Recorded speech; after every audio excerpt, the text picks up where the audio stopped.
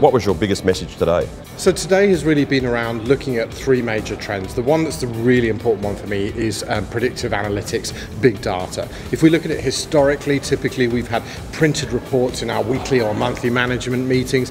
The future is about having real-time visualization of data so you can see how your business is performing today, not yesterday, and also then see how it's performing in the future.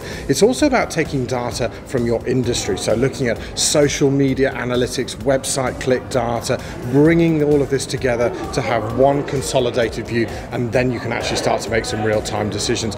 Business leaders have been under never as much pressure as what they are today to really perform, and they have to have the tools to be able to do that, and real-time visualization of data is a critical part.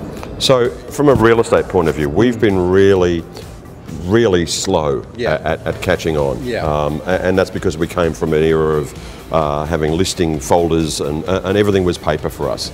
For the people that haven't really caught on, what's the first things that they should do in looking at this sort of thing for the future? Technology has impacted us at home more than anywhere else in our lives. So we've seen how disruptive technology has been on so many levels.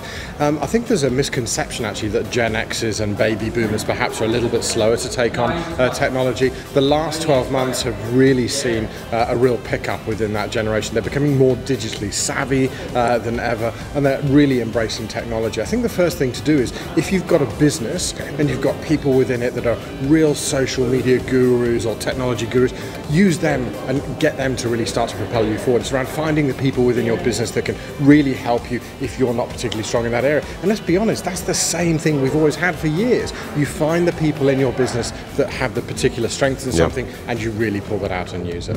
As far as the real estate portals and things like that, do you guys look into that sort of stuff where we've got realestate.com, Real Estate View, Domain, all seeking business from us? Yeah, look, we've seen a huge trend. Online and digital is now a big part of where we are here in Australia. There's some really interesting statistics which I think sit firmly as a big provocation for the real estate industry.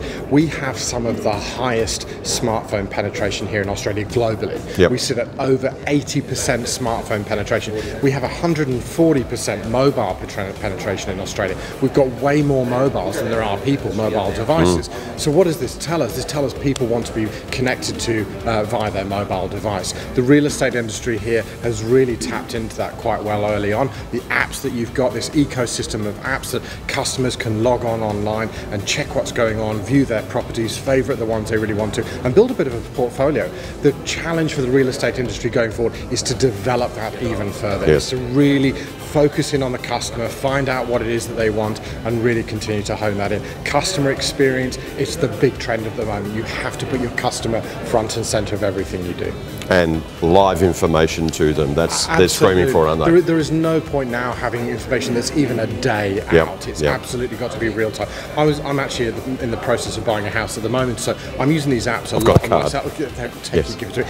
And one of the things I noticed recently is you can now see historically all of the valuations, how those properties have been sold for within the app. So every time that property, that's fantastic for the consumer, for the customer. That puts us front and centre. We haven't got to go to a separate place to find that data. It's about making that transaction that the customer has as frictionless as possible. Awesome. So Chris, I loved you today, and hopefully you'll come back next year and we'll see if everything comes true.